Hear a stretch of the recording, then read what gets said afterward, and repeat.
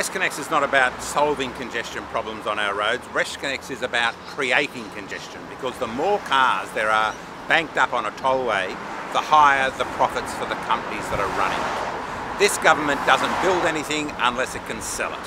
And so WestCONnex is really about creating an opportunity for the banks and the transurban and the big financial institutions, including the industry super funds, to make a profit out of people's traffic congestion. The Liberal National Party is thoroughly committed to building more toll roads.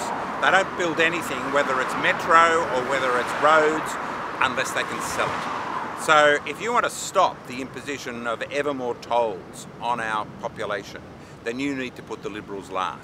Sell, sell, sell, sell everything you stand for.